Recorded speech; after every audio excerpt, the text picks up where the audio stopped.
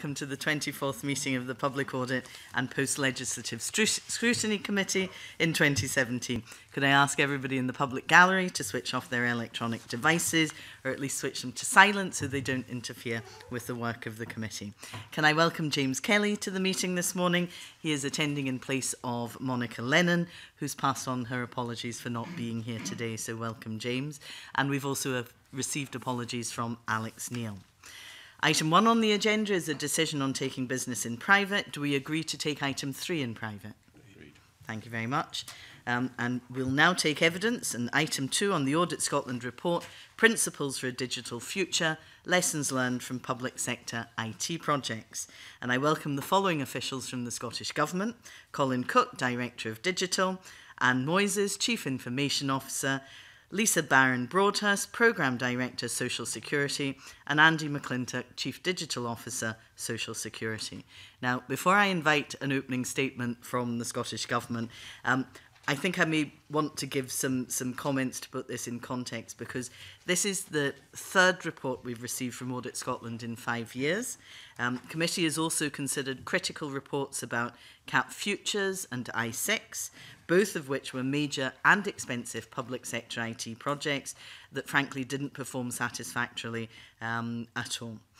We don't know the exact cost to the public purse of ICT projects that have not fully delivered, but we know it's likely to have been very substantial. It also appears that the public sector faces greater challenges in delivering ICT programmes compared to the private sector. There have, of course, been successes without doubt, but we want to be reassured that the Scottish Government and other public bodies have tried to understand fully why previous failures occurred.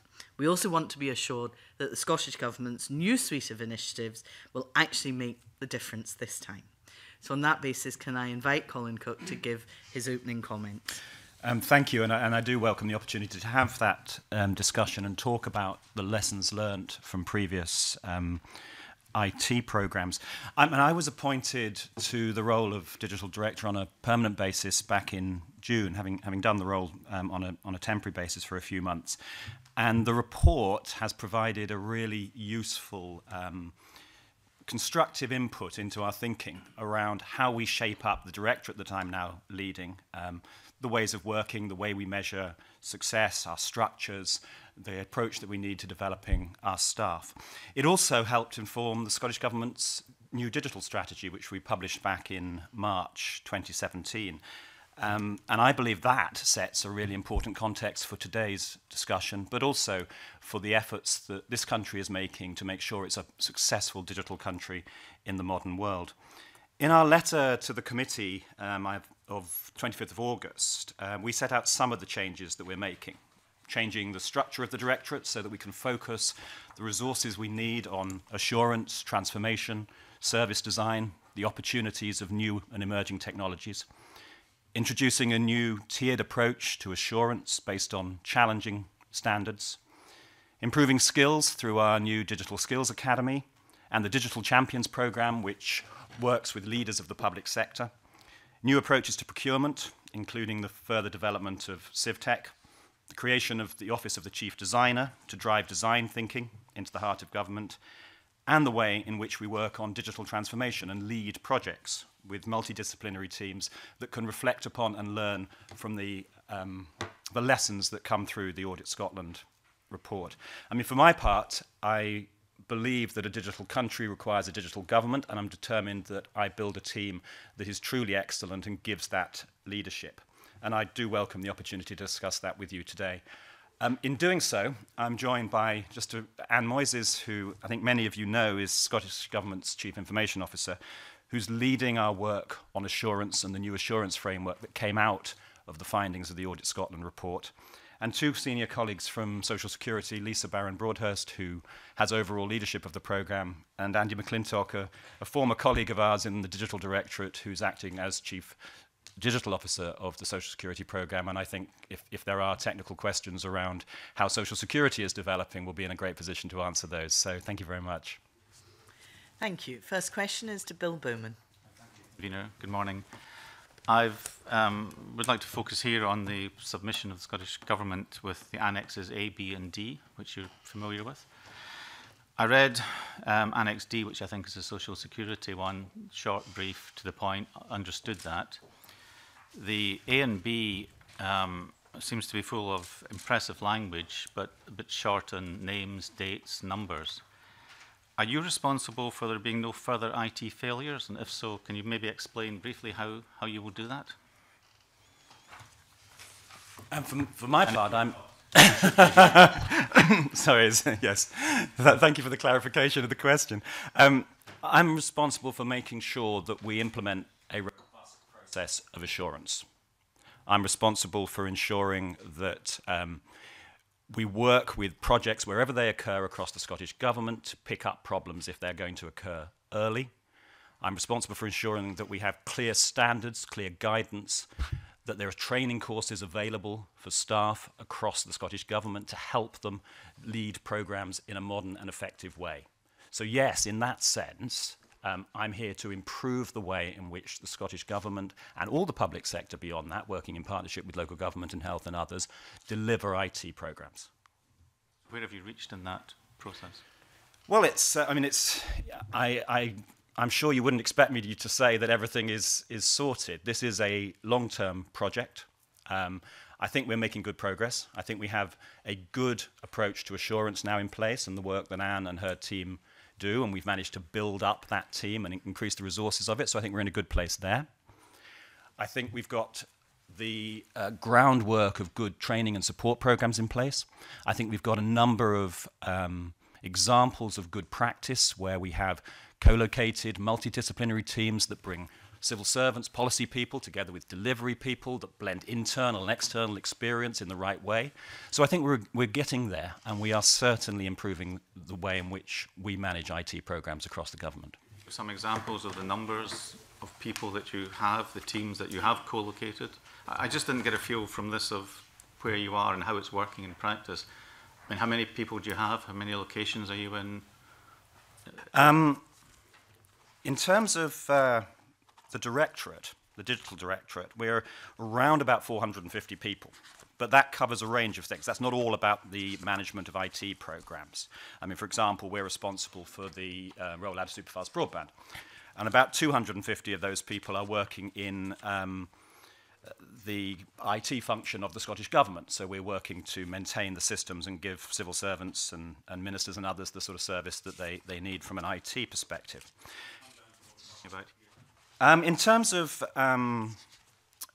doing projects, I'm giving some examples of where we've got co-located teams. So in our own office in Victoria Quay, we have teams working on transformation activities. So we have teams working on the development of a common approach to licensing. Now, actually, they're based out in Glasgow, working with SEPA, co-located with SEPA. And we're doing a new approach to licensing in SEPA, which is on the rather glamorous subject of licensing of septic tanks, but it is allowing us to test out a common process for how you approach licensing going forward.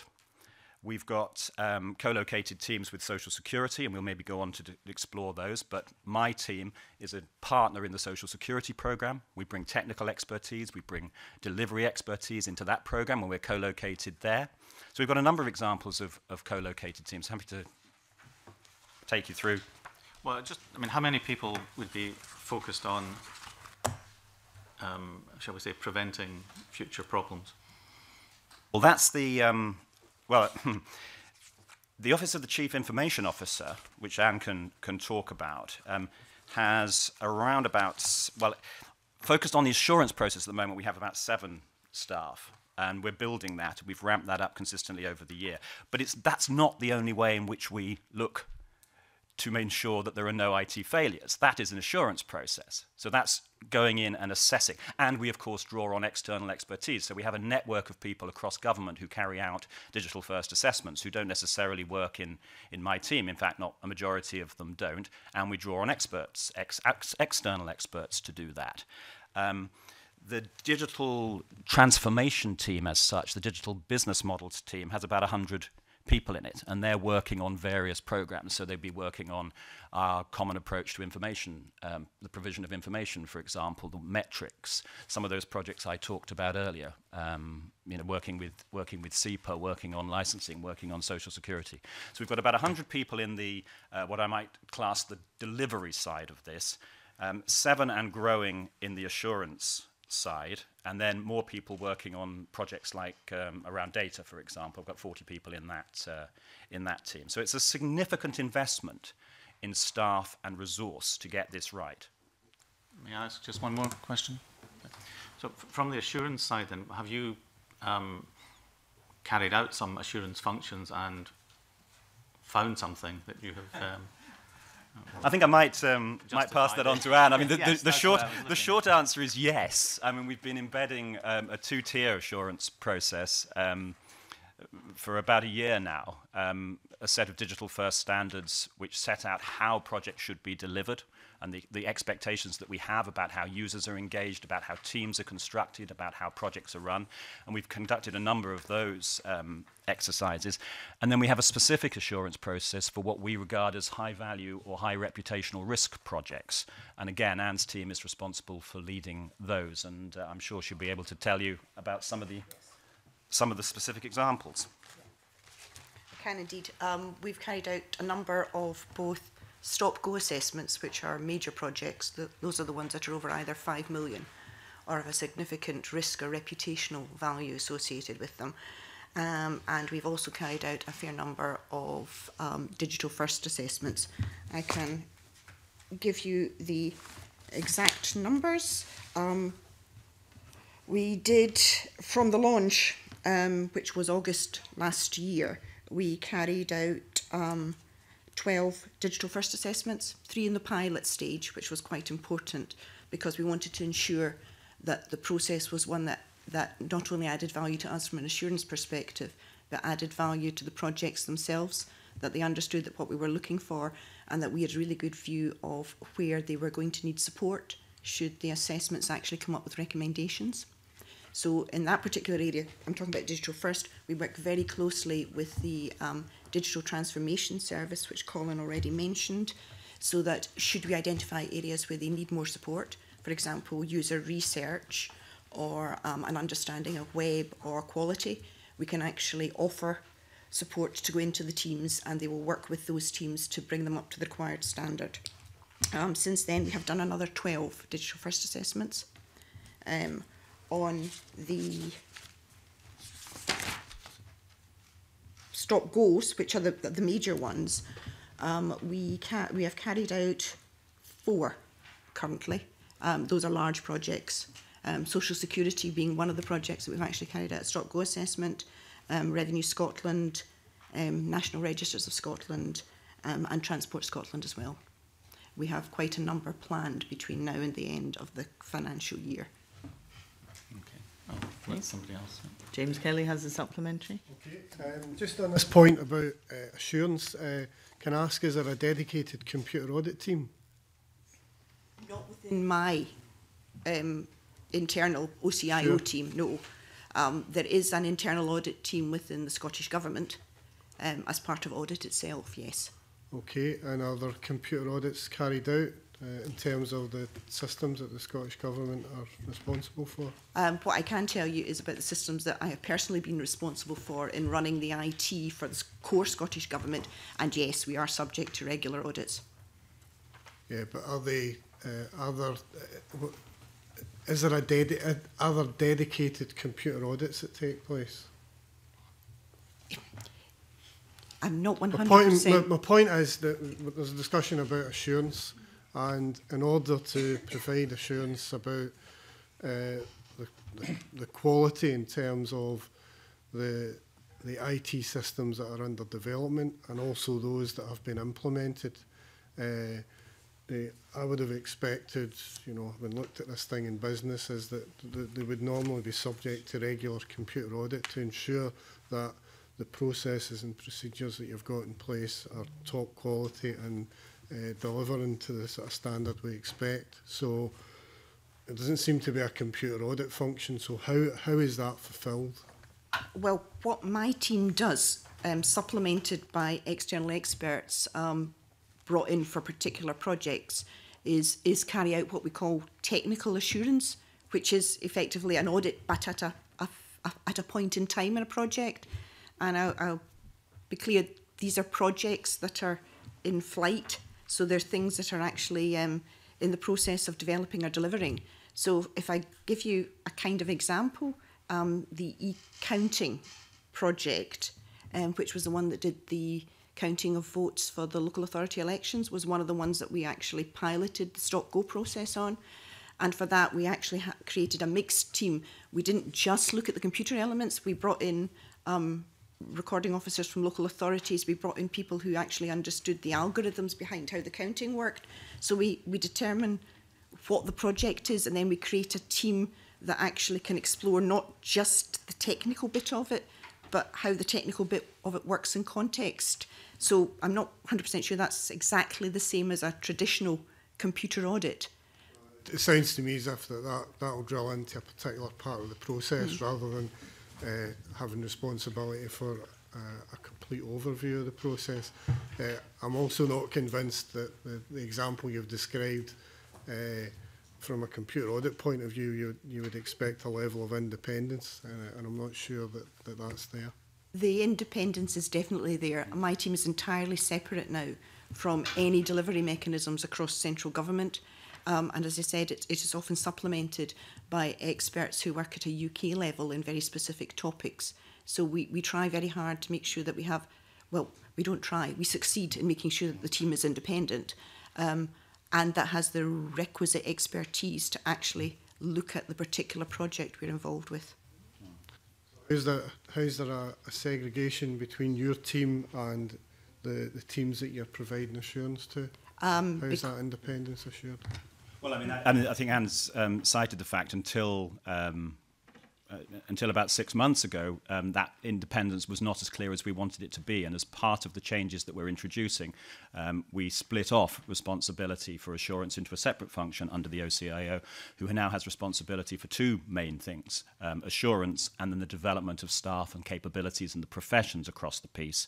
And the operational running of the Scottish Government's computer systems is now the responsibility of a new post, which is a Chief Operations Officer, which I think is a better way and more in line with the principles of Audit Scotland of going.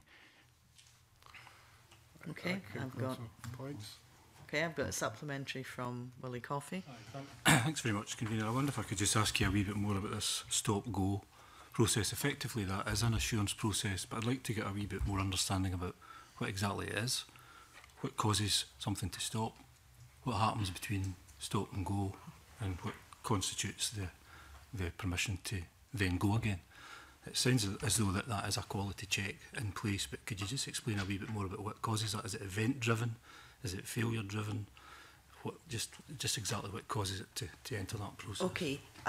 How we set this up is that we're intervening in projects at key points in their development cycle. Actually picking up a lot of the key indicators that are in the Audit Scotland report, some of which were previously in our checklist, but that's been supplemented to make sure we've got all of them. So we intervene, and on a mandatory basis now, it's no longer a matter of choice whether projects engage with us. We do actually come along and say we are going to have a review at a certain point, at key points. So if we take, for example, a key point in a project, perhaps before they go out to tender to put out a requirement to contractors. At that point, we would have a assurance team convened who understood the subject matter, and what they would do is they'd look at pretty much all the indicators that are in the Audit Scotland report of what good looks like, all the checklist material that we have from previous experience, not just in the Scottish Government, but from the UK and from other countries, about the indicators of potential failure. They would go through, it's either a 3 or 4 day process with a number of people on the review team. The project provides us all their background material, and we have in-depth interviews with the people who are actually delivering the project. At the end of that, there is a report produced that looks at all the key indicators, and the expert assurance team gives a view on whether there are areas of risk, and if so, if that risk is such that actually the project should halt until these risks have been mitigated or issues rectified. We haven't put a complete stop on any project in the period since this process has been running, but we have come up with a number of recommendations which the projects have implemented really quite quickly before they've actually got the momentum back up again. So if, for example, we came up with a really big issue around a document that was about to go out to tender, our expectation is that they would not issue the document until such times as they had rectified the problems we'd identified. Can I just possibly just add to that, because we also talked about our standards, our digital first standards, and that all significant projects are subject to those kind of reviews, and that would review the progress of a project at discovery level, alpha and beta in our terms in the life cycle. So the first review of whether a project is following standards is in the exploratory phase. It's in the phase when you're finding out about user needs and you're starting to design the process. And I think one of the criticisms that Audit Scotland have made of us in the past is that we didn't engage early enough in checking that a project was being effectively scoped and that user needs were being effectively understood. So I think one of the really important things about the standards process is that it gets in early and it asks questions about the design of a project, not just the way in which it's being delivered. These are basically system reviews. It's review points. That is an audit process in itself. But who would carry that out? Is it people that are slightly out with the project scope, or it's always people out with the project scope? Are they software engineers? Are they auditors? Just kind of what kind of flavour of? I mean, it really depends upon the project. We always make sure that there is a significant technical expertise within that team. But for example, as I said to you, in digital first standards, for example, what's really critical is you have people who are expert in understanding customers or the way in which user research or service design is carried on. So they're multidisciplinary teams, and they are the balance of that expertise will be skewed depending upon the type of project and whereabouts it is in the life cycle.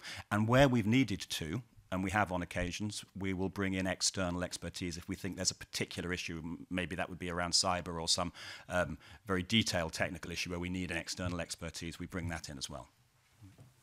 Okay, I wonder whether I could ask a supplementary, because I'm getting increasingly confused as to layers of accountability here. So let me just be practical. Let's say there is a problem ultimately, which none of us would wish, with the social security system that is being designed. Is it Lisa that I would go to? Is she the one accountable? Or is it you, Colin? Lisa is accountable for the delivery of the social security programme, of which IT has a critical part to play. I'm a member of the programme board of social security, so I share responsibility for the delivery of social security. My specific role on that is to make sure that in the way in which social security IT systems are developed and digital systems are developed, they do so as far as possible in line with the digital strategy of the Scottish Government. I also have people who work for me who are part of that team. Ultimately, the accountable officer for social security is in the social security line. So it's not you. The buck doesn't stop with you, it stops with Lisa. Is that what you're telling me? On a specific issue around the delivery of social security, the buck stops with Lisa. On the way in which a programme is developed, then we share accountability through the programme board structure for the delivery of that programme. So there isn't one person responsible for the delivery in its entirety, both design and delivery. There isn't one person responsible for this project. Yes, sorry. So that's my role. So, as Colin said, his role is to ensure that we have the materials, the tools, the techniques, the people to support us in that delivery. My ambition would be that we don't hit a problem. We actually work together, work with Audit Scotland, work with others and learn lessons so that we actually don't get to a point where we actually have a problem. Just to support these guys in terms of what they were saying, we've just been through a pre-procurement gate. So we've just awarded a contract. Actually, it's going to be awarded officially, or it goes live on the 30th. I think we notified you yesterday. But we went through quite a robust review, and it is, Mr. Coffey, a review but it's a really robust review. So on that panel, they had sort of technical IT people, people that knew around the digital first standards, and it was quite a rigorous review. You know what I mean? It's quite challenging in terms of what we were doing, how we were doing things, and it wasn't just, you know, what IT or technical things you put in place. It's what governance do you have around that, what people do you have in place, what capability do you have. So it's a real sort of robust assessment around that, if that helps. Well, I just like one. I'm very simple. I want one person accountable for all IT projects within the Scottish Government, and I'm not hearing that. I'm hearing individual departmental responsibility. Bill? Well, my nearest point to one person would be if you have a stop-go system and a stop is missed, then that comes to you, does it not? If the assurance process recommends a stop. Or misses a stop. Or misses a stop. Yes. The quality of the IT assurance process is a responsibility of the Digital Directorate and the Office of the Chief Information Officer within that, absolutely. The quality of a specific IT programme as a core part of the delivery of a particular programme of the size of Social Security is a matter for the Social Security team. But we do everything that we can, and we are responsible for challenging and making sure that they follow the best practice and that all assurance gates are followed and acted upon. And we do have the ability, and I think this is come back to this, and that's why they're called stop-goes, we do have the ability to stop a project if we don't believe that the best practice is being followed. Interesting. Liam Kerr. Thank you, Convener. Good morning. I'd just like to go back, if I may, particularly Mr. Cook. We heard from the Convener's opening remarks that this is the third report, or there have been 3 reports from Audit Scotland. So do you have oversight as to why previous Audit Scotland reports and the actions taken by the Scottish Government in response haven't prevented further ICT issues? I mean, my job is to make sure that we do learn from those processes, and we're thoroughly acquainted with all the messages that Audit Scotland put. We work very closely with Audit Scotland to learn from that, and I've started to describe some of the things that I believe best reflect their principles. And I think, I mean, I know you have a session with Audit Scotland later, but I think we've had a very positive working engagement with that organisation to develop some of those approaches. As I said to you, I mean, on a personal level, I came into this job on a permanent basis in June, so I'm not able to really talk with confidence about actions that were taken 2 or 3 years ago, but I am able to talk with confidence about what we're doing and how we're learning from it now. Oughtn't you to be able, I simply put this to you based on the answer, I'm not challenging you, but oughtn't you to be able to say why things have gone wrong, notwithstanding the previous reports? One would have thought that one of the first jobs you'd have taken would be to look at it and say, right, why, when previous recommendations were made, were they not taken on board, and or were they not actioned sufficiently to prevent this happening in the future? Yeah, and that I take as very much the sort of the input to my thinking about how I need to organise this function. So as I said to you, I mean, we've made sure there's a clear separation of responsibilities between delivery and assessment. I think that's an important thing. We're increasing the training that's available. We're making sure that we can bring in expert staff from outside the organisation where we need to. We're making resources available to projects, to programmes right across the Scottish Government so that they can act as intelligent clients, so that they can find the right people to work in their programmes. I mean, for example, a lot of the recruitment that's been done in Social Security on the digital side has my team involved in that assessment process, because we have the expertise to spot, I hope we have the expertise to spot, including the appointment of Andy McClintock here. We have the expertise to identify the kind of talent that we need to deliver. And I think there's a lot of criticism in the past that we got the wrong people in the wrong places, and I think we're trying to deal with that. So that audit, all of the reports of Audit Scotland, and particularly the report that we are talking about here today, because that took a really great international look at how we manage IT projects, is completely influencing our thinking and our approach. I may come back to the staffing side of things, the talent side of things later on, but the convener also remarked about that really this committee is looking for reassurance that this time things will be different.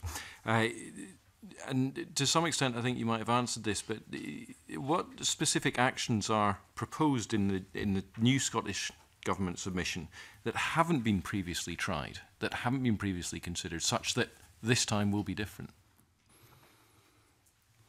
Well, I think I mean, I explained to you that we've got a new structure, that we've increased our resources, that we're taking a much firmer role around assurance. And as Anne said, I mean, there was a time when engagement with the Chief Information Officer around assurance was a voluntary type process. Now it's a mandatory process. Within Scotland's digital strategy, it talks about digital first standards allowing us to stop projects. It talks about the assurance process giving stop-go powers to this team. So we have considerably strengthened the bite that the audit process has. And I think that's a really, really important difference from the past. And when I took up this job, I said that one of my major objectives was to make sure that we had an assurance process with teeth, and that's what we're building. And we're making the resources available to do it. And that's not always easy within constraints, as one can imagine, but we have made that call and that commitment because we think that's something that we as a digital directorate is in a unique position to do.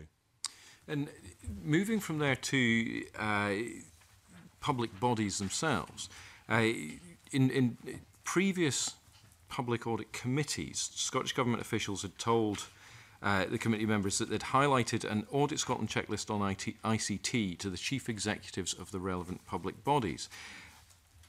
Do you know, from your review of what's gone before, whether that action resulted in any significant measurable improvements? I'll take that one. Yeah. Can I produce a list saying which projects would have failed otherwise? No. Do I think it has resulted in measurable improvements? Definitely yes.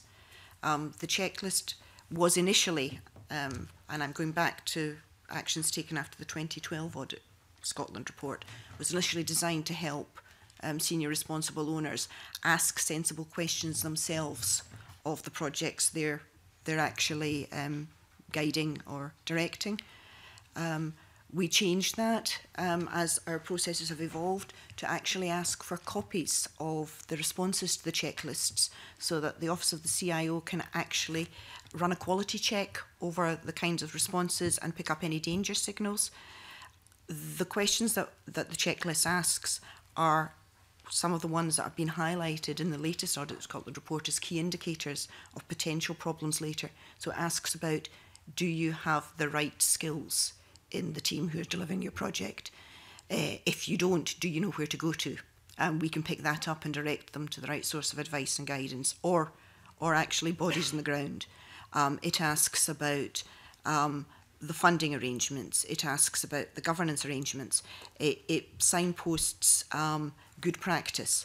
So yes, quite a number of the failures that are really high profile, the I6s, the NHS 24s, the CAP Futures, all those programmes were in train before these assurance processes come into place. Do I think if we'd had some of those then, that we could have stopped some of the problems? Potentially, yes. I won't be able to prove that the process works, because if it does work, we won't have the problems. So I'm kind of proving a negative. So what I'm hearing is that that you've developed the process, you've developed the assurance, but how will you then ensure that the public bodies themselves also learn those lessons from the previous programmes? One, by making the guidance widely available, but actually the most effective way is by going out and talking to the public bodies, which we are doing. As the OCIO has staffed up, we are sending colleagues out, and we're starting with the major projects. We're not spending an awful lot of time on some of the under £100,000 at the moment, so we're concentrating on the major projects, but we're actually going out and having engagements with the chief executive, the head of corporate services, to explain not just that the guidance exists, but why it matters and why it should matter deeply to them, and to create a rapport so that they feel comfortable to pick up the phone, ask for advice, ask for help, or ask for us to assist in signposting resources. Right. Just to finish on my section, if you like, specifically to the Social Security programme. So what specific steps has the Social Security programme taken to learn lessons from the previous ICT? Okay, so I've been in post for 15 months, so one of the things I'm really keen on is I'm really big on lessons learned. One of the first things I actually did was speak to our Audit Scotland colleagues about what they'd done, previous reports that had come out. My team regularly meet, and we call meetings every 3 months and invite people in from other major projects, both in public sector and private sector, across government, not just locally.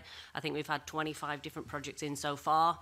My view is that in terms of that lessons learned, you can't just learn the lessons and put it on a shelf. Our lessons learned is a living document, so we actually catalogue those lessons learned, actually give them an action owner, what are we going to do about it, so lessons that are good, lessons that are bad, and what we're going to do. Certainly the Audit Scotland report was really good for us because we were able to put an action plan in the back of that to make sure that actually we don't fall into any of those traps. You know, we're not going to do big bang, that type of thing. So, you know, we've done a tremendous amount of work on lessons learned, but actually not just lessons learned, what are we going to do about the lessons and how we're going to implement them, in particular to social security. Thank you. Okay. Colin Beattie. Thank you, Vera. Can I say just at the beginning that this document from the Scottish Government is probably one of the more obscure ones that have come forward in this session of Parliament. I'm sure what a constituent of mine, if I handed it to him on the street, would say about it. However, let me try and pluck a few bits from it and try and expand knowledge. If we look at, it would be helpful if these pages have been numbered, but in Annex A, item 6, you talk about an IT assurance framework which supports senior responsible owners and accountable officers. Can you give me some understanding of the role, particularly of the IT assurance framework, in relation to that support role with the senior responsible owners? How do they work together? What do they do? How do they come together? And basically, what can you tell me?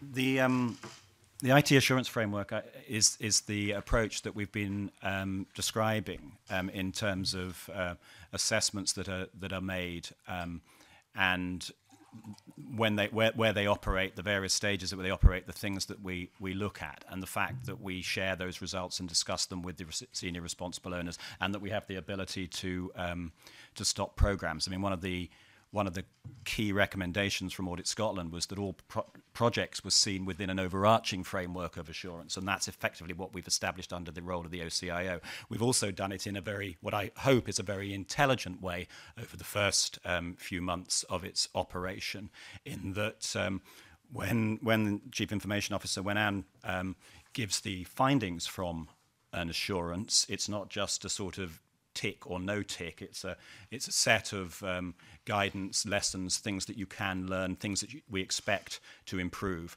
And of course, within my team, as I was making the point earlier, we have resources that senior responsible officers across the Scottish Government and beyond can buy into. So we actually have somewhere for people to go for the expertise they need. So it's not just a question of criticising and leaving it at that. There is a way in which they can access skills to address some of those problems. Do you want to? The reason the assurance framework is intended to support senior responsible owners and accountable officers is because it's not just about technical IT, it's about the entire programme or project. And one of the lessons we have learned in the previous experience is that you have to make sure that the entire range of the team actually understands what's in that report, and it's critically important that the person leading the programme or project understands what's in the report, what the potential consequences of any issues are, and what he or she should be expecting their team to do in the way of remedial action. So it's not a report that just goes to the IT people. It's intended for the programme, and it's specifically intended to ensure that the senior responsible owner, the person who's actually ultimately responsible for that programme, knows what issues there are and knows what's expected. So the senior responsible owner would in effect, for example, be Lisa in respect to the social security system. Is that correct? Stephen Kerr is the Senior Responsible Officer for Social Security. So Stephen has overall responsibility for the delivery of the Social Security programme per se. Lisa is his programme director. He's in charge of the directorate within which Social Security will sit, and that includes the programme to develop the new agency and then the running of that agency after that. Does that make him the accountable officer as well? Ultimately, Stephen will be the accountable officer for Social Security, but what you've got to remember in terms of Social Security isn't an IT project. Social Security is about putting an agency in place for the people of Scotland with the right processes and procedures that we will IT enable. So the IT is part of that. So it's obviously a big part, an important part, but you know, it's not, and I'll say it over, you'll probably hear me say it a few times, it's not an IT project, yeah, it's a Social Security agency for Scotland, which will IT enable. Social Security, who's the accountable officer? Stephen Kerr is the Senior Responsible Officer for So Social Security. he is the responsible Yes. officer? His head will be first on the chopping block, followed by me. So he's the responsible officer, but he's also the accountable officer? Yes. So the two positions actually could be the same? They could be the same. In some organisations, they're not. So take an executive agency, for example. The senior responsible owner might be head of corporate services for a project, whereas the accountable officer would be the chief executive. Is this structure going to work? The structure is working, actually. The reason those two particular terms are included in there is because this Lisa's point again, we're very keen that this isn't seen as just looking at IT in an island, that there is no such thing as an IT project. The point of doing something that's IT enabled is to actually create a business change or a transformation, and that matters to the person who's running the entire programme, and it matters to the accountable officer if it's an agency.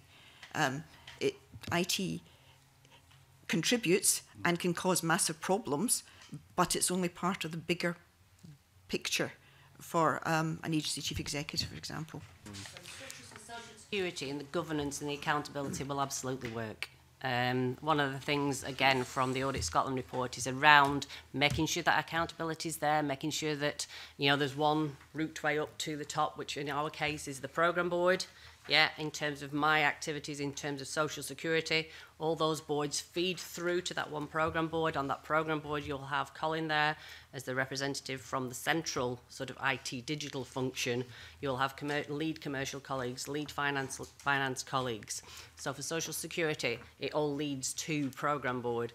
Big lessons learned from previous programmes that you will know about is when you have groups of people in different areas, and I think that might be what you're getting at, Mr. Beattie, in terms of when the accountability sits in different areas. For Social Security, the accountability is in one pillar, in one tier, so that all feeds up to one place. We will get the independent assurance through the digital centre, but actually ultimately that accountability leads up to one programme board.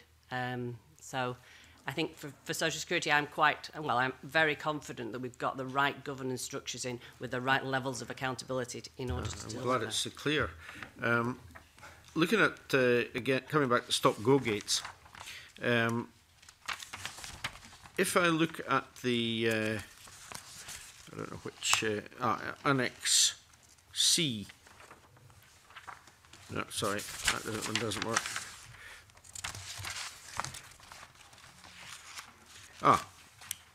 If I'm looking at Annex B, 5.2, is it not a bit of a cop-out, the stop-go gates? Isn't it a way of just pushing decisions up into the lap of the lead minister and ultimately the Cabinet Secretary for Finance and Constitution? Because according to this, where a stop-go assessment is made, accountable officer can only proceed following a process requiring the lead minister to agree this arrangement with the Cabinet Secretary for Finance and the Constitution, who clearly are not IT experts and will be advised by who? By the people who are running the project. So the people that are running the project presumably go to the minister and say, yeah, it's okay to continue. That's the expert advice. Oh, all right then. I mean, what sort of judgment are you expecting the ministers to make for an IT project? Surely that's a responsibility of the civil service to deliver. Well, the civil service will make a recommendation to the minister, but I actually think this, and this is one of the ways in and which this will be the same people doing well, the assessments. The minister will be able to will be given the assessment that's been made and the recommendations that have come from Anne's team in particular around that assessment. The judgment on whether to proceed is a judgment that will be taken in a broader context, and I think that's right and proper that it should be taken at the highest possible level in cases of huge public interest. I think what's important, and this again is a reflection of some of the lessons from Audit Scotland, is that by going through that process, by making sure that the lessons from an audit are seen at the highest level, there can be no suggestion that decisions are not being taken in an open and transparent way. And I think one of the things we learnt from some of the Audit Scotland reports was that decisions needed to be escalated, the right level of focus needed to be brought at those at the right time, and this is very much part of that process. This means that every stop-go, this is the way I read it, every stop-go will end up with the accountable officer going to the lead minister, who then has to go to the cabinet secretary. No, that's how I read this. Only a stop. Only a stop that the programme disagrees with. The expectation would be that if the assurance team come up with a stop, it will be evidenced, and that under most circumstances, the programme team will recognise why there is a major issue and what it is they should do before they restart the programme. We have recognised that there may be circumstances, for a variety of reasons, payment deadlines, all sorts of things, that the programme team does not agree with the assessment from the independent review team, and that decides, despite the fact that we've recommended that they stop, they need to continue. That is the only circumstance where it would be escalated. But that's not what it says here. It says here, where a stop-go assessment is made, an accountable officer could only proceed following a transparent process requiring the lead minister to agree this arrangement with the Cabinet Secretary for Finance and Constitution. In which case, I apologise for the language. It's where a stop-go assessment has decided that there should be a stop, we'll clarify that. I've taken a lesson from today's discussions already that we need to look at the internal marketing, if you like, of the process of assurance to make sure that everybody is clear about what it constitutes and how it operates, and if there's any obfuscation around that. And I apologise if we've created a difficult way of understanding it in this particular letter. We'll make sure that as we communicate it across the Scottish Government, it is done in a very straightforward way that everybody, be they IT experts or non-IT experts, can understand the implications for themselves. And if it's easier to put it into basic language, for example, as Programme Director of Social Security, if I got a red stop, you would be it would be really unusual for a Programme Director to insist that carried on going without taking the actions that came out of those recommendations. You'd really be looking at why have I got to stop? What am I going to do? What are the actions that I need to do to mitigate that? It would be really unusual to go forward at risk. You know what I mean? Because really it would be at risk because you've got a stop gate. So why would you therefore then be trying to convince a minister that that's the right thing to do? So you'd be looking at what actions you need to take to get you back on track, do those actions, make sure you've got the action plan in place, and then proceed. And I'm sure there is no doubt about this, but the reason that the Cabinet Secretary for Finance and Constitution is cited in this process is from a digital point of view. He is the minister to whom we report on issues around digital public services. So this would be a scenario in which the civil servants working for the Cabinet Secretary for the Finance and Constitution have made a recommendation to stop a project in an area where a colleague of the minister is responsible for the delivery of the programme, and we think it's right and proper that both ministers are involved in agreeing a way forward in that scenario. Okay, just let me pick out another bit. On Annex B, item 1, second bullet point, this is a question of recruitment for talent to lead the largest programmes, for example, social security, increased support for the accountable officer and SRO, and so on. What's the success rate in that recruitment been? Recruitment is always and continues to be very challenging. I feel very awkward about giving you a view on the success rate of recruitment to high-profile digital jobs within social security, because this is sitting next to me, and we managed to find a candidate of suitable qualifications to do that. But there's no quantification of success. I mean, we are finding it difficult to attract the talent that we need in senior levels within IT programs. This is a problem within. To be honest, it's a problem across quite a lot of the country and in different sectors of the economy, not only the public sector, because there's a shortage of high-quality IT people. What is the percentage gap? For example, if you need 10 people to do a particular job and you've only got 5 or 6. I mean, it's not really possible to quantify it in that way. What we're talking in specific here is at the top level. No, maybe we can do that for Social Security. So I think, Andy, you're probably best placed to answer that. Yeah, so we're currently in the process of recruiting a number of IT personnel. So our current headline numbers at the moment, we're heading to a recruitment level of 68 people. We have 15 people in post. We had a further 10 scheduled to come on stream by the end of December. It's not easy to recruit talent, as Colin has referenced already, so we're taking a multi-channeled approach in terms of where we actually look into the market, and that's a mixture of looking within the civil service, across government departments, and indeed the private sector through external adverts, and in necessary some interim replacements and interim resource contracts to fill those gaps. The skills that are needed are in huge demand, not just in Scotland, but across the UK. And if it's on salary alone, we will always struggle to compete with the private sector, because in numerical terms, there is often a wide disparity. Early indication so far is that whilst our results haven't been as great as what we would have expected, we're no different to anybody else, but we are seeing the programme as being an attractive opportunity for a number of ICT professionals who want to come in and join a programme that's got a 4-year plus life expectancy. That in itself is an attraction to staff, and we're seeing a good response rate. Often the response rate doesn't transfer into permanent persons, people who actually make it through the process, because they don't actually have the attributes or don't display the attributes at the final stage of interview. But at the moment, we're using a combined approach to resource what we need. We will use the supply market as we go through our procurement process. They will bring supplier expertise to the table. But we also have to be mindful of the legacy. So we can, if we overstaff this programme in permanent people, when we get over the hump of the programme, we will have a surplus of staff potentially, so we have to be mindful of the legacy we will leave in years to come. So we're striking a balance by making sure that we get the right people in post along the journey at the right points in the programme as the technology starts to develop. Just one last point. We've highlighted the difficulties of recruiting specific talent into the IT side. Annex C, last paragraph on the first page, you say, in total, 58 assessors have been recruited and trained to carry out assessments. Well, there doesn't seem to be any problem in getting assessors, does there? Does that mean actually it's 58 extra bodies?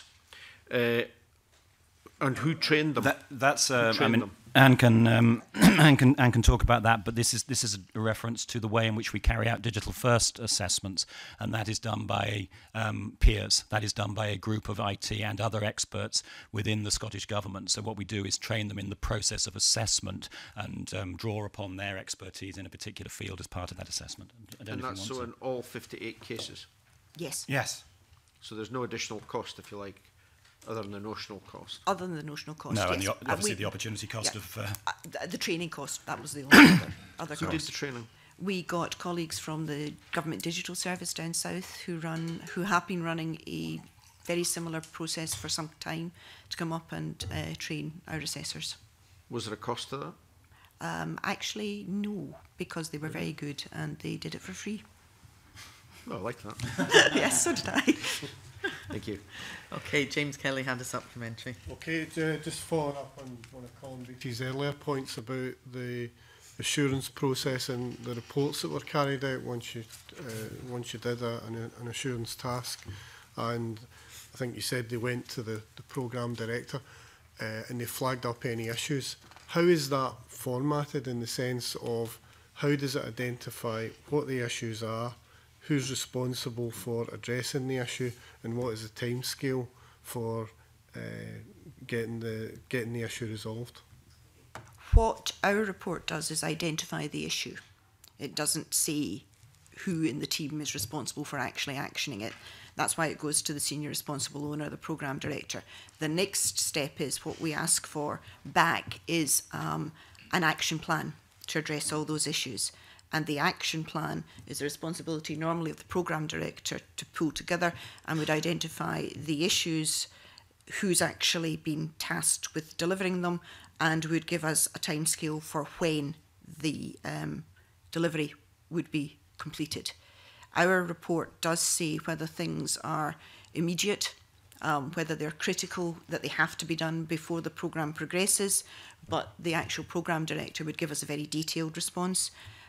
We then follow up on that to ensure that the actions have actually been carried out. Okay, thanks. Thank you, Convener. Yes, just a matter arising. I was interested in Colin Beattie's question on the recruitment.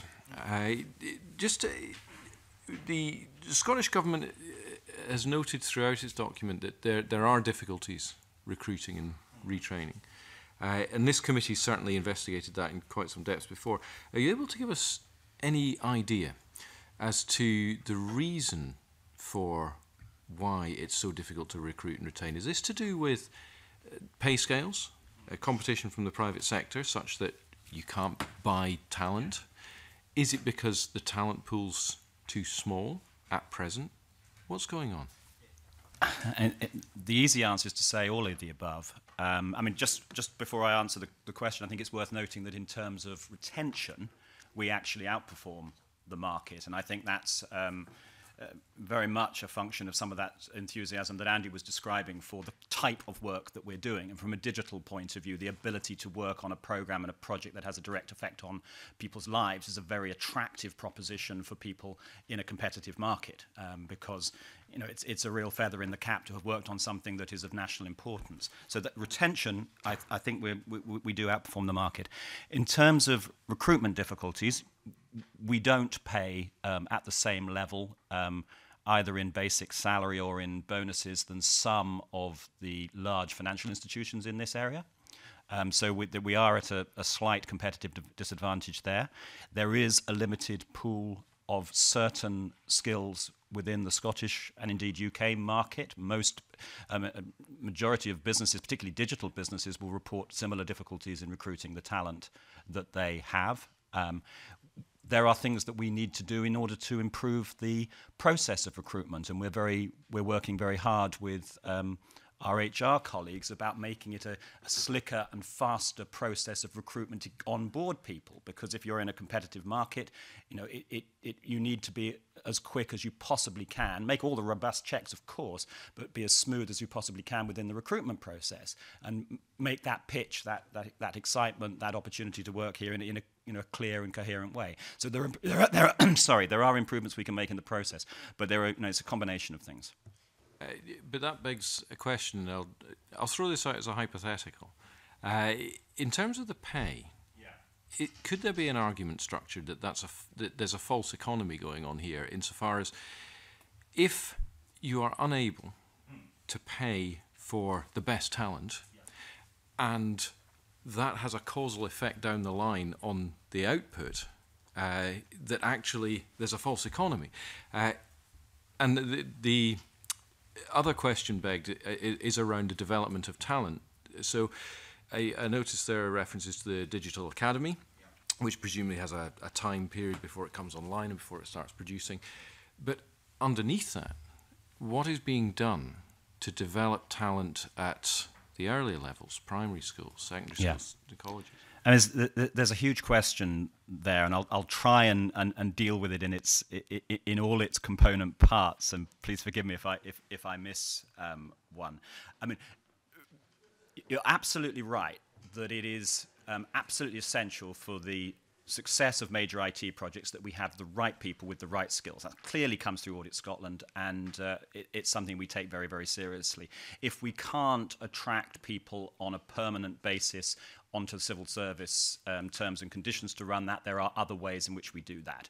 We go to the market for contractors. We are developing for Social Security, for example, a benching arrangement with contractors in the private sector so we can draw on talent. We're looking at opportunities around secondments from major organisations to increase the pool of talent that we can bring to bear on major projects. So that's that approach. In terms of our approach to training, yes, the Digital Skills Academy is up and running. It's going to be extended and expanded. It's providing really good training on things like working in an agile environment, about agile project management.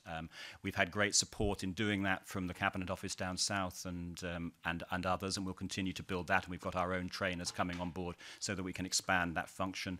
And that's really vital. We also have a commitment to bringing in new talent into the organisation at modern apprentice level and at entry level, and we will train people in the right ways of developing IT projects.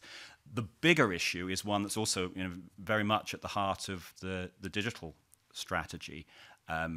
We have an industry across Scotland, indeed across the UK and beyond, where we don't have the talent. We have a number of vacancies, well, there are many thousands of vacancies in tech industries, and it's forecast to increase.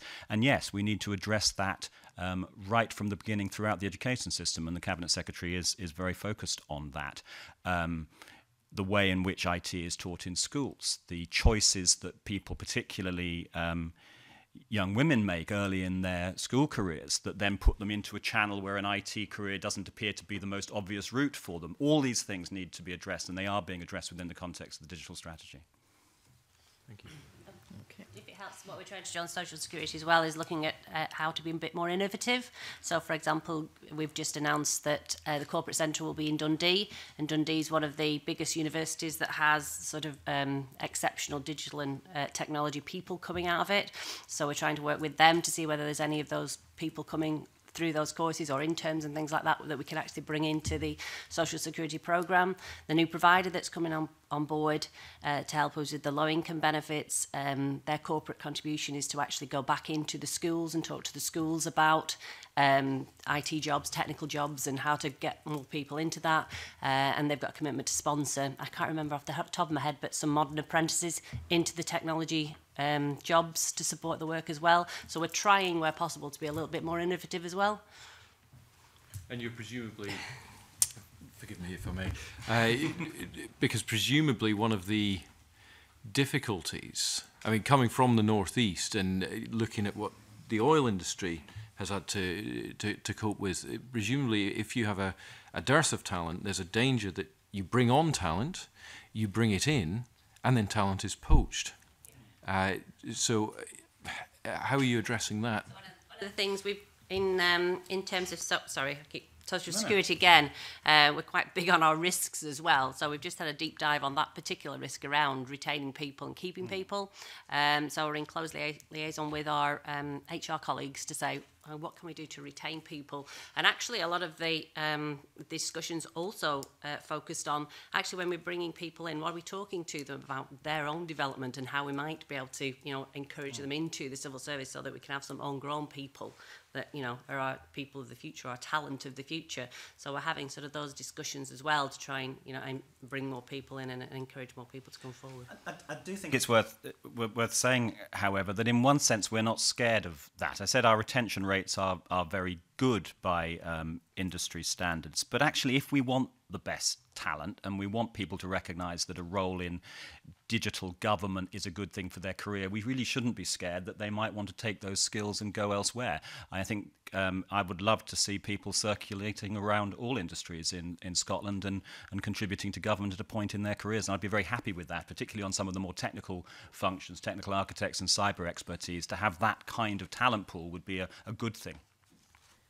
Before I bring in Willie Kofi, can I just ask Mr Cook whether you would provide the committee with the number of vacancies you currently have in IT, in the same way that Mr McClintock helpfully did for Social Security? You must be able to source a number for us. That would be particularly helpful. And can I just tease out one thing about the role of ministers, because the Audit Scotland report was quite clear that some of the problems that had arisen in the past were down to legislative deadlines, and ministers have control over legislative deadlines in a way that you don't. So if there was a stop notice and you reported that to the minister or the cabinet secretary, they of course can overrule you in light of legislation. Is that the case? And would we be able to see that there would be a transparent process in decision making we could follow? The commitment of the auditing process is that it will be transparent, but it is those kind of circumstances where we think it's right and proper for the ministers responsible to discuss and make an agreement. Okay, thank you very much. Willie Coffey. Thanks again. Convener, I'd like to come back and explore a wee bit more in depth on methodologies and standards and so on, but first of all, to pick up a point that was made earlier about whether we're talking about IT per se here or the wider aspect of social security, you must be aware that the estimated cost for the IT component of the social security transfer of powers is £190 million, which is more than half of the entire transformational cost of those powers to the Scottish Parliament. So I think you have to forgive the committee members for focusing in and honing in on the IT aspects, given where we've come from. So I think it's important to make that point. But could I start off asking you a wee bit more about this digital first service standard? Where did it come from? When did it arise? When is it in place now? And why was something like that perhaps not in place before? I don't know why it wasn't in place before. We introduced the digital first standards originally about a year ago. It's just coming to a year's work. It is built upon and reflects best practice from UK government's government digital services. It has a very similar feel. It's very closely affected by those standards, and I think that's acknowledged across the world, actually, as a robust, good practice standard for digital programs in government. And you see those standards taken up and adjusted in countries such as Canada and Australia, who are also embarking on major programs of digitization. So it's been imposed for a year. It looks, as I said, about the way in which you organize a project, the way in which you ensure that the user's at the heart of the project, some of the controls that you have. We have been implementing it for nearly a year. We're now reviewing it. We're taking all the lessons learned about its first year of applications, and then we're going to learn those, reboot that, and really expand and extend the way in which we implement the digital first standard going forward. But I think this is the right time to assess that we've got it right and it is working in a Scottish context. And it may be that things like we might simplify it somewhat or reduce a number of the standards where we think there's duplication. It's those kind of things that we're looking at in terms of the review. You described it yourself as a sort of peer group review involving a whole range of people with different specialisms. It's a kind of overarching overview. I mean, it's not a quality standard that's externally recognised and certified, isn't it? It's not that. So what is it? What do you have in place that will control the project life cycle of a particular piece of software that you might be commissioning? And I'll come to the social security system in a wee minute. So what would be controlling that and assuring the quality of that development? I'm not sure I totally understand the question. The digital first standards will ensure that the program, an IT project, and within that a software development is developed in an appropriate way, is tested in an appropriate way, that is based upon the needs of its users in an appropriate way, and that it is run and developed in an appropriate way. So it goes through an appropriate, there is a clear discovery process, there is an alpha stage where we test the technology, where we have a private or a public beta, and it will also ensure that we set up projects so they can be continuously improved once they're in a live condition. I don't know if Anne wants to add to that, or whether you're... It's not an externally accredited scheme. It does, as Colin said, build on the experiences of the UK government and is very detailed on 22 specific criteria. The Digital First Standard is designed not just to ensure you're doing the project right, but you're kind of doing the right project. So there's quite a lot of qualitative as well as quantitative measurement in there, and it does things in some areas where it refers to external standards. So, for example, on accessibility, it refers to the external standard W3C accessibility, disability standards. So at key points, it will actually point out to external standards that can be externally validated if necessary. But in general, it's good practice within government, and it builds on what has happened down in government digital service. I was hoping you wouldn't say that, actually, because I don't want to make any political points in this, right? But the UK government itself doesn't have a particularly impressive record in delivering IT projects, and this is no political point. It's about IT and it's about expertise. So if we're using a standard that is in use elsewhere that doesn't have a great track record, I would be a wee bit concerned. Why haven't you considered embracing recognised industry quality management standards for IT projects? Why haven't we done that? Individual projects to some extent have. So ISO accreditation for some things. What we haven't done is we haven't gone out and identified critical key external accreditations that would apply across all projects. We have made it rather a framework. But why not, if you don't mind me asking now, why not? These are recognised industry models that give assurance, that protect us from cost overruns, that protect us from software that doesn't work. You know, this is what these models are about, so why aren't we deploying them here, at the core and at the heart of what we do? But at the risk of being slightly controversial, I have yet to see a standard that guarantees against cost overruns. If I could find one, I would apply it tomorrow. I mean, as I said, I certainly don't want to make a political point. It's written into my job description that I don't. But I do think that the standards, the digital standards that were developed by Government Digital Service are now, as I said, recognised internationally as good practice in the development of digital solutions for government. They allow you, as Anne said, where you need to go in more detail on a particular technical point and make sure that it meets a particular standard where you think that is appropriate, we will bring the expertise to bear to do that. And that's what a lot of the major projects will do. And a number of the reviews that Anne is responsible for bring in external expertise who evaluate against industry standards. So that option does exist, and we will be using it effectively and appropriately.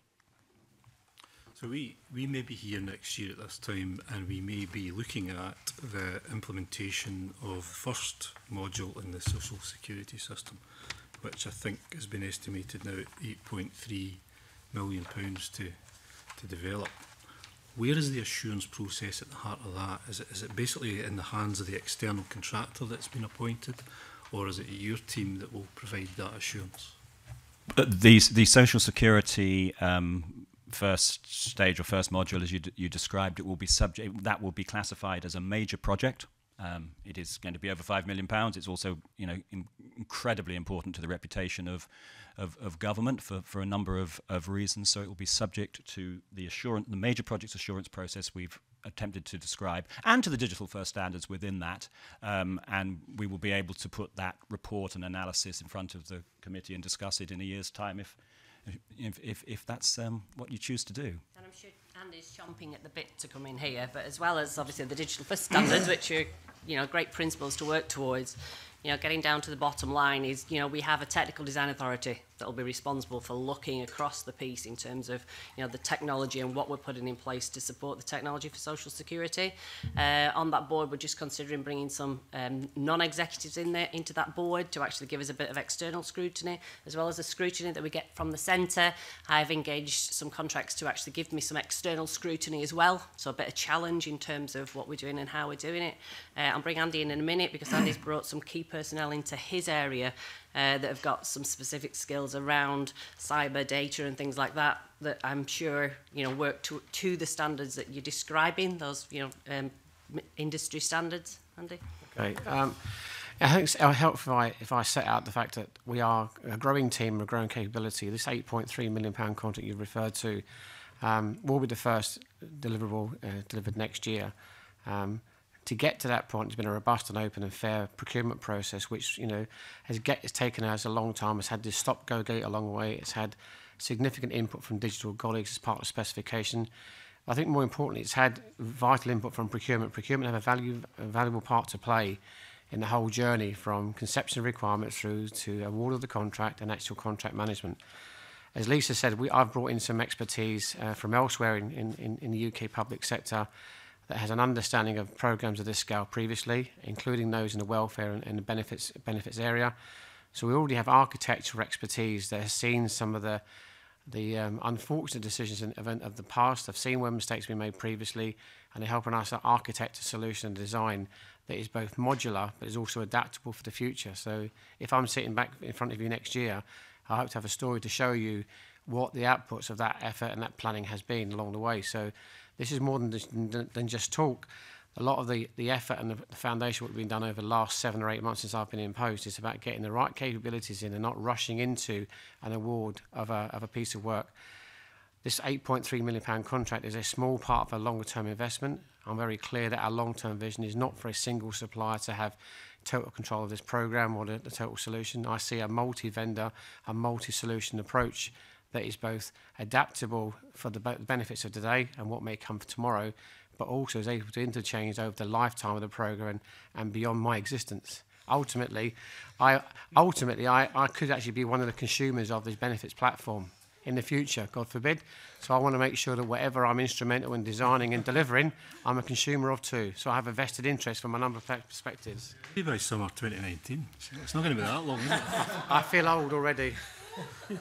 But can I come back to the point, if you don't mind me saying that we have been here before, previous committees have been here before, we see a figure that says £8.3 million. How robust is that at this stage? Have you got a complete and a full system requirement in place? Has it been signed off, approved by government ministers, by the users? There's been user involvement in specifying this. Is that robust, or is that going to change as we go? And are you going to come back, Andy, next year and say, well, the specification changed a wee bit again there, and we had to adapt this and change that, and now it's 16 million? Okay. So, first and foremost, the contract is capped at maximum value, so it can't be exceeded. So that's the first and foremost.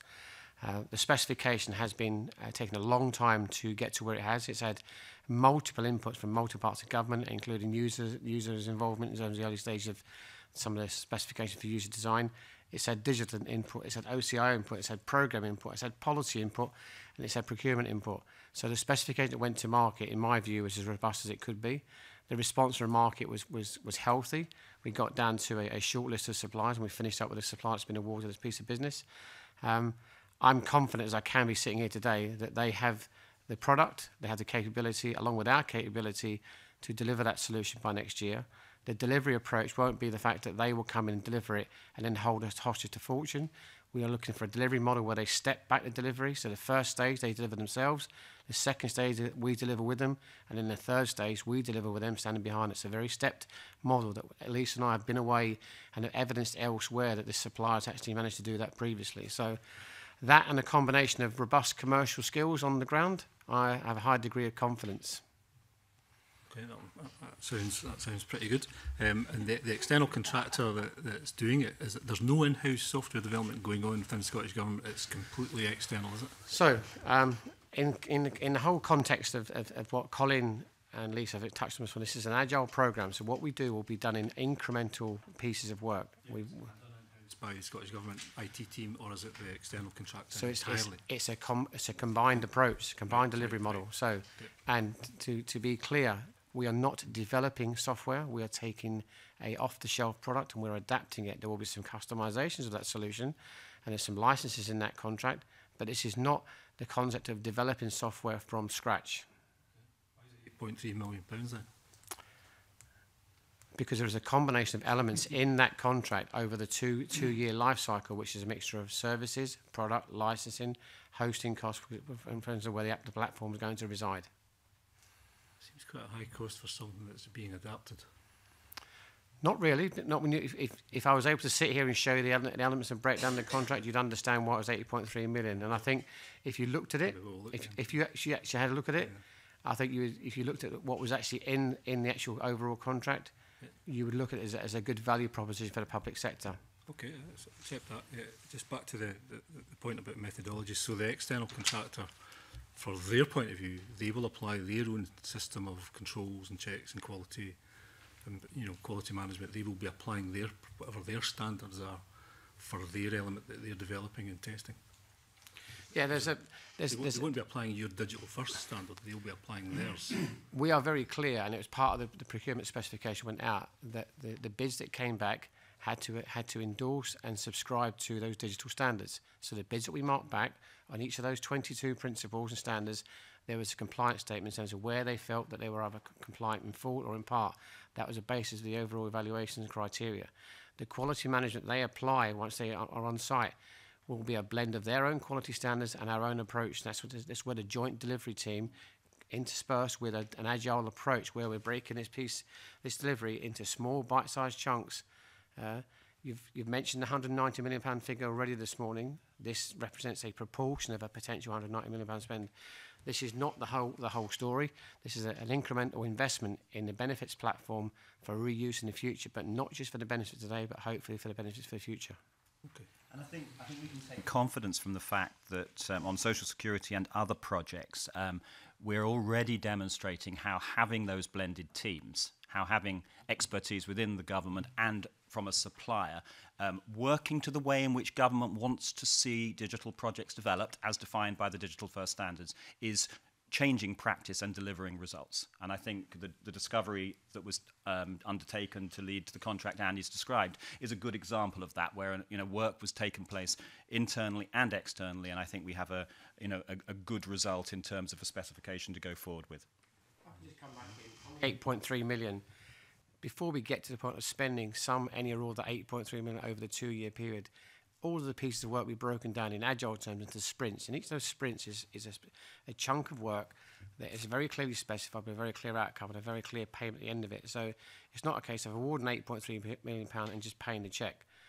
That 8.3 will be broken down into multiple bite-sized chunks, and there will be deliverables along that way.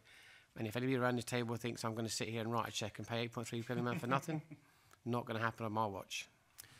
I know a wee bit about agile and the methodology and the kind of iterative bite-sized chunk thing that you're describing, Andy, but some of the criticisms of agile are that it lacks evidence and records. For example, testing records, for example. Shall I go in? Some of the criticisms about it. So could you address? The first thing I was going to address is if you think we're not putting structures and governance around agile, you're wrong. So from a programme director's point of view, we will still have all those project artefacts that you would normally expect. So you'd expect a robust plan, a business case. So all those sort of pieces of the jigsaw absolutely have to be there. So they'll be measured against that plan. So there's no sort of slippage against timescales. It's a myth that in an agile environment or in an agile world, you don't have a plan for delivery. You absolutely do. Lisa, I mean, the software, when it is being tested, the criticism I've heard of agile is that it lacks an evidence base and a record base to provide any evidence for external audit, for example, from step to step, to make sure that the software is working. So if I could just, okay, so the plan for this particular piece of work is that, for example, around security and testing, in each and every stage of every piece of the software that's introduced or is adapted, security and cyber resilience and prevention of fraud and et cetera, is embedded into each of those stages. So we're building security in by design. Testing will be done at a unit level, so each piece of work and each piece of sprint work will have an element of testing in it, whether it's development testing, unit testing, live testing. So testing will be incremental, it won't be left until the end when the £8.3 million is payable, or the last bit of the 8.3 is payable, before we realise we have a system that either doesn't work end to end. Things are done. The work is broken down into packages and phases and sprints, but the actual incremental use of that software and the test of that software is done in the same approach too.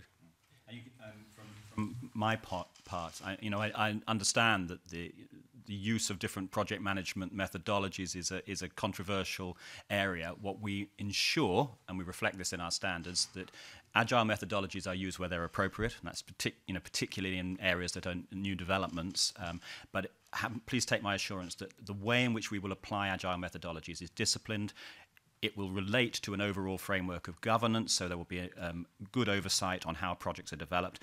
And the fact that it allows for frequent inspection and adaptation of a product and regular releases of software allows us to have that confidence. So we think it's the right methodology for this particular program.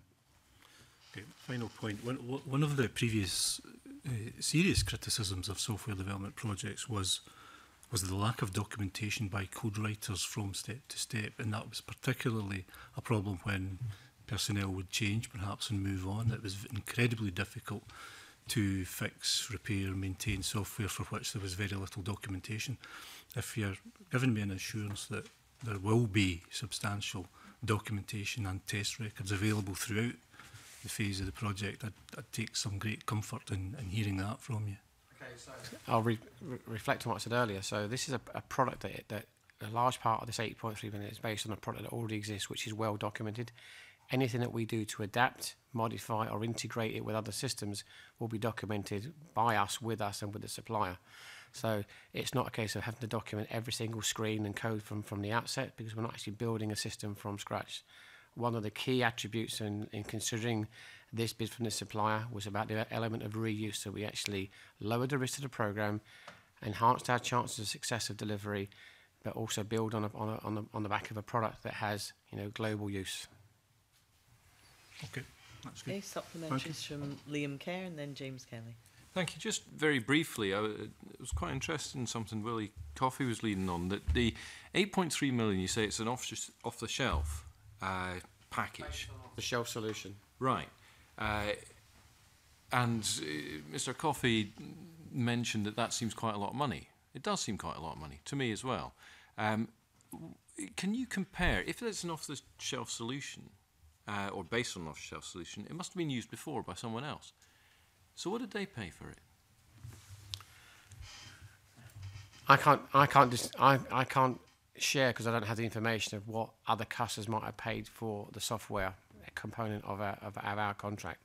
What I can tell you is that I'm satisfied in terms of the public value and the public purse that the end point that we reached in commercial terms was the best possible solution we could have outcome for the Scottish public sector. But how certain can you be? Just press you on that. How certain Keep can going. you be that you've cut a good deal if you've no idea what the cost of the deal was to other users? Most suppliers, in fact, including this supplier, most of the suppliers will enter into commercial confidential agreements with all of their customers, and it'll be very, very hard for that confidentiality to be broken. However, it's fair to say that with enough market gathering intelligence and enough discussion amongst the supply community, you can get a feel for what the investment cost of software is and where that lands. And I'm convinced, sitting around this table today, and colleagues to my left will attest to my scrutiny and my commercial acumen in terms of commercial values, that I'm satisfied that what the price we've landed up on that contract is the best possible price that we could have secured in the current climate for our requirements and what we need to deliver that software.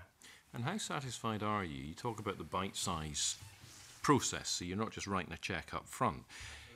One of the issues that we've looked at before on the I6 project was that there was ambiguity in the contracts. No one knew what was being delivered and who was responsible for the delivery.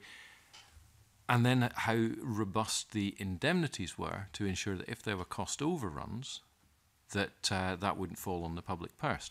So how confident are you that in your bite-sized process, the contractual documentation is sufficiently robust, and indeed the indemnities are sufficiently robust, that if there's a problem, it doesn't fall on the public purse? Okay, well, first and foremost, as I said already, the contract is capped at a maximum value, so it can't be exceeded. So the contract's been awarded with a maximum contract spend, so it cannot be exceeded. There is a tolerance in there, but there's an overall capped value in the contract. In terms of the indemnities that sit behind that, I'm not a procurement specialist, but my procurement colleagues who've been with us every step of the way, we have assigned specialist procurement people now embedded in our program, work alongside us. Every step we take is done with procurement with us hand in hand. And I'm satisfied that the indemnities around public procurements and the framework we've used for that indemnifies us from that. We take it down a level into those bite-sized chunks. Each piece of work will be driven by what's kind of statement of work. That's a statement of work generated by us, agree with the supplier in terms of what we're going to get in the sprint over 6 weeks or 6 weeks or 8 week period, what those deliveries are going to be. And in the majority of those, I would expect them to be fixed price. But irrespective of whether they are fixed price or variable, the maximum value that supplier can get from that contract is capped. And within that, the software cap, the cost of the actual software licenses are fixed and they are locked. Okay, James Kelly. In terms of the 8.3 million, does that, what happens about IT hardware. Is that separate from that 8.3 million? No, so the platform, this solution we're running is going to be cloud-based, again, in accordance with digital principles, digital standards. So the cost of actually running the platform is within the 8.3 million. So the actual virtual hardware that the software will run on is all within that, as are the annual hosting costs for the 2 years of the contract. So you're confident that the hardware can be encompassed within the 8.3 million? It's already in the specification. So as part of the bid, the supplier has bid a configuration for the platform to their specifications based on our users, our anticipated volumes, the number of benefits, the number of payments that have to be handled and transacted. That's all architected in the overall solution. So there's a hosting element of that 8.3 million, which accounts for all that in the cost too. Okay, in terms of the overall cost in the financial memorandum of the £190 million, is there any detail as to how that's been built up? Do you want me to answer that? So, colleagues who've been before Finance Committee before have already touched on how the £190 million has been arrived at, so I'm not going to go over that in forensic detail. What I can say is that within the £190 million, the maximum level of optimism and bias in accordance with Treasury Green Book standards has been applied. So we are on a journey to deliver a range of technology solutions to support the programme and ultimately the agency. And when those figures were put together, they were based on what is believed is going to be required to get the various technology and solutions to be put in place. This is an incredibly complex and challenging journey going on, and nobody's saying that is a spot on accurate figure. I think the figure that's been used in there is based. That's an estimate based over 4 years, and that's how that figure has been arrived at. But it has got significant optimism bias built into it, unlike perhaps other programs in the past where optimism bias was at a much lower level. I've examined the various responses that have gone to the Social Security Committee on this and also the Finance Committee, and I've yet to see any explanation as to how the £190 million has been built up. Does anybody have that information and would be able to provide it to the committee? I can't sit here today and give you a fact by fact, line by line, but I'll take an action away to make sure that you're furnished with more, or the committee is furnished with more details that perhaps put some more greater clarity on how the £190 million was calculated. I think finance colleagues before me have attempted to answer some of those questions. I thought they'd done so satisfactorily, but clearly not. Well, just to be clear, I'm not looking for a narrative or a description as to how the £190 million is arrived at.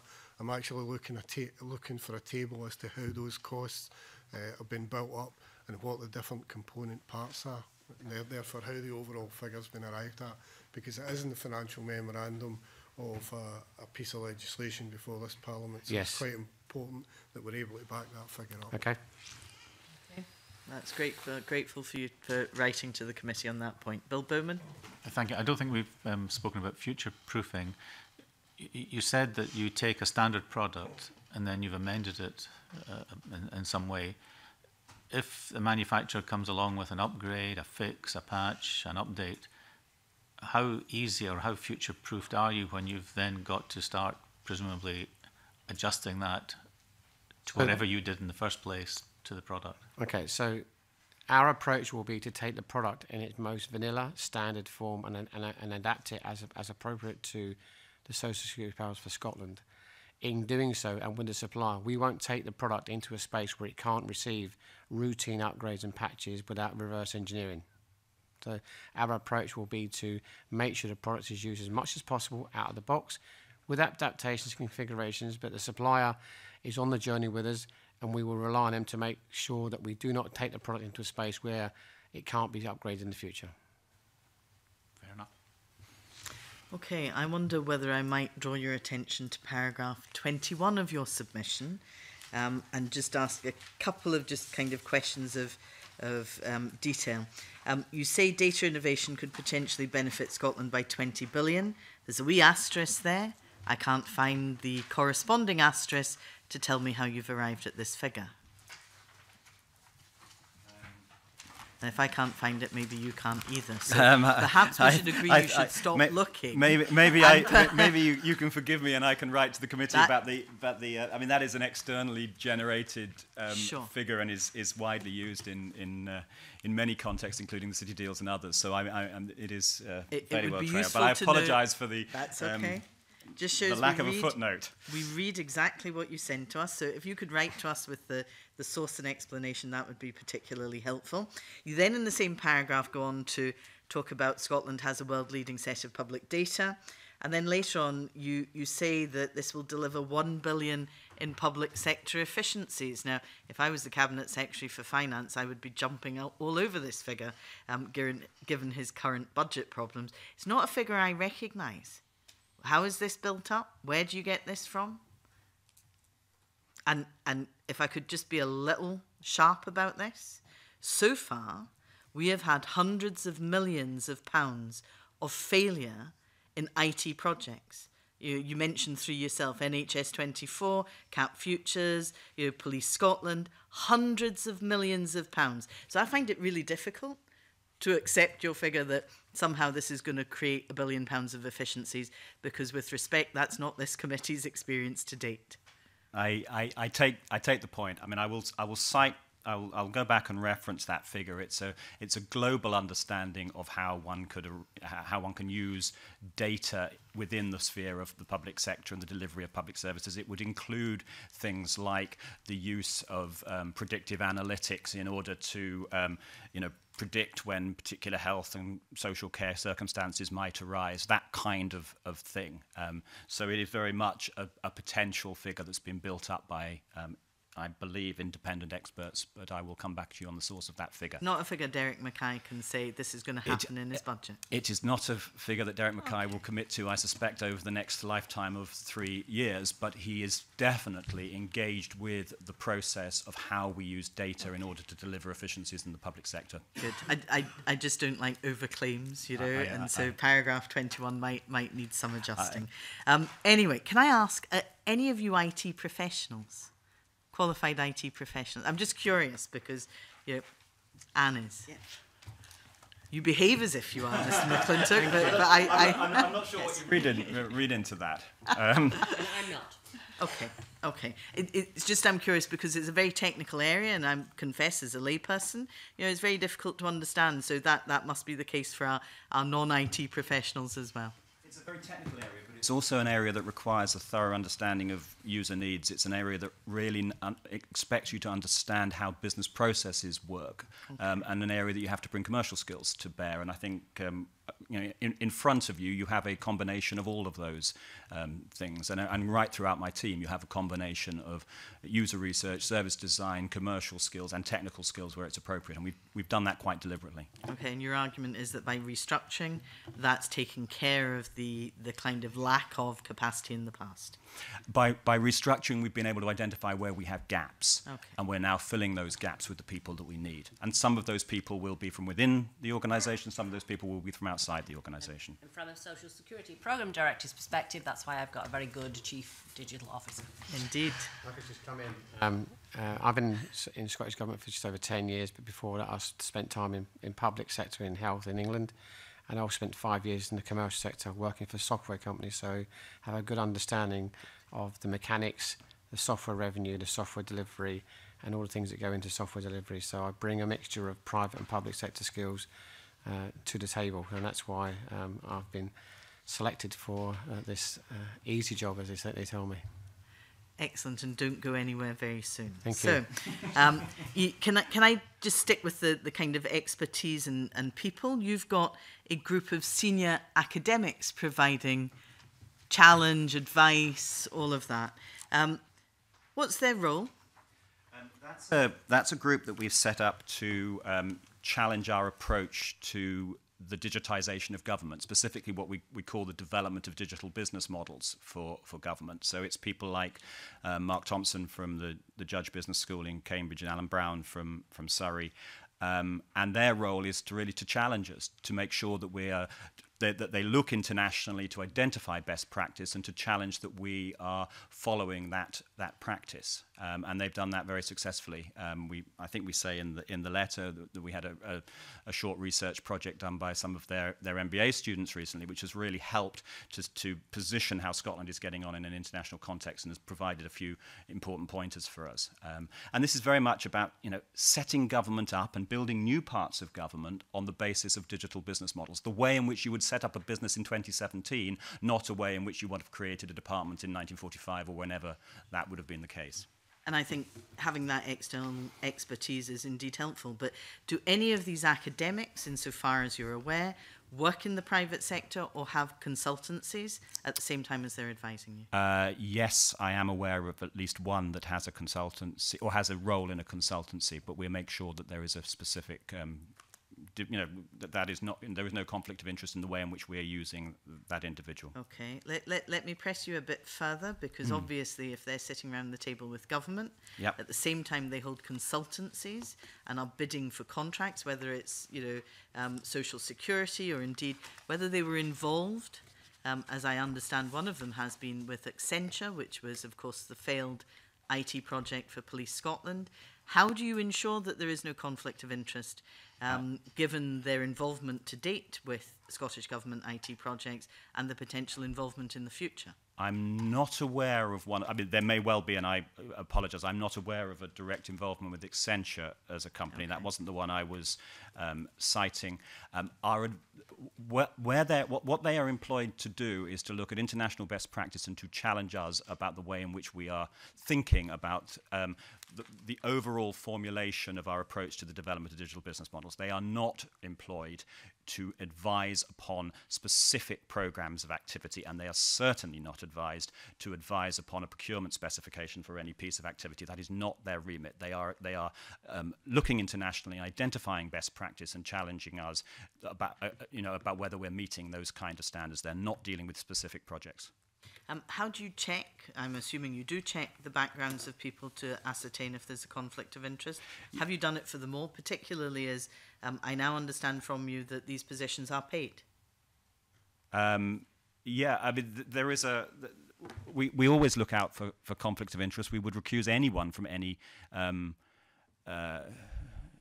issue that would lead to a contractual award. That is not the case. I am familiar with. I apologise. I'm not sure which the Accenture case is. We do look to the backgrounds of people because we want to ensure that we have the best quality advisors. And the two names that I cited, I would think under most external scrutiny would appear as the two of the top experts on the digitisation of government in the UK, and we respect and take their advice.